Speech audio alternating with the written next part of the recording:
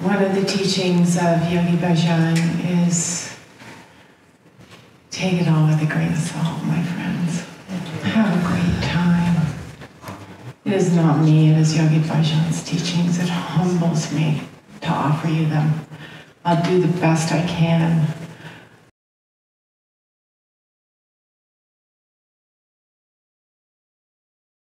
And I pray that it serves you.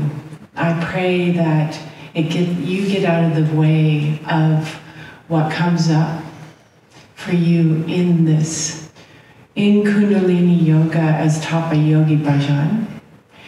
It's different. We give you stamina, grit, vitality, and courage. And we give you an opening to find your authentic voice. And if anything in my soul's purpose and destiny is to do that for you today. Just a little taste. Because we're going to continue on this journey together.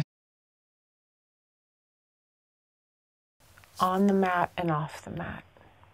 And how to integrate. And one of the things we really explored over the decades of yogic practice is that yoga is to yoke, is a union. It's to squeeze you in most uncomfortable places, right? Challenge you, because we are met with so much challenge right now in the outside world, as we all have faced.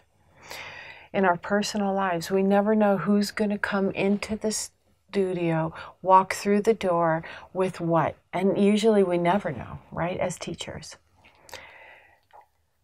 Only you know what you're bringing in. So how are you going to integrate and go out into the world and use it? We're going to give you tools for that. We're going to show you a list, give you a list, show you ways, actually integrate experience. The Kundalini is the experience. It's the meditations, and it's the frequency in which we can rise our awareness and raise our awareness to a place in which we can have an experience. And we remember, because we're working on subconscious leveled patterns. So we will give you tools, and you'll be able to use them in your workforce, in your household, in your life, in the way you heal yourself when you're sick. All that is included in Satnam.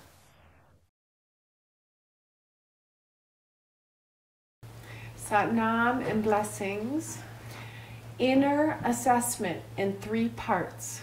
We're working again on intuition and insight as we've opening up the awareness around the sensory system and the pituitary gland. The left hand comes right in front of the body.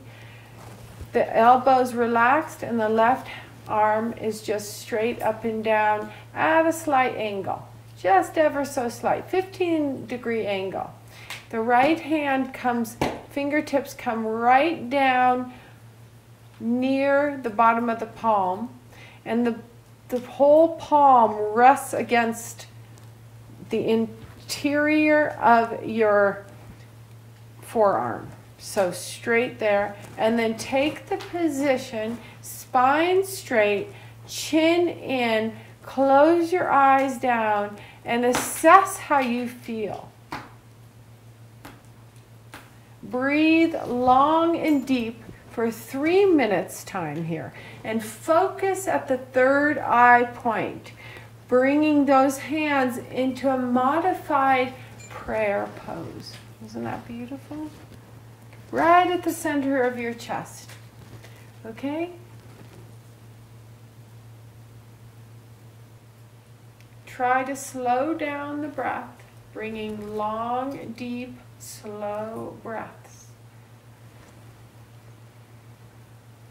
Next step, we'll move this prayer coming together into the third eye point, and we'll press the third eye point with the thumb tips right at the root of the nose. Close the eyes down and breathe long, deep, slow breaths. 3 minutes.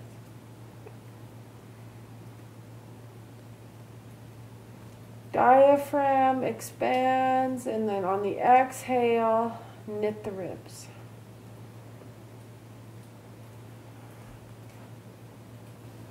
And then on the third posture, we'll move to the inner strength of knowing your inner strength. So left hand on the heart, right hand over. The second posture was for your projection. So when you're holding your palms, thumbs here, you're projecting. And when you come here, you're finding your inner strength. And when you're here, you're working on your inner balance. So we're going to put each one of these together for 3 minutes, okay? That's 1, this is 2, and this is 3. And each one's 3 minutes. Eyes are shut down, long, deep, slow breathing. That's it. How still can you maintain your meditation, please? How still? Don't move, don't scratch, don't think. Just smile, breathe long and deep. And Satnam.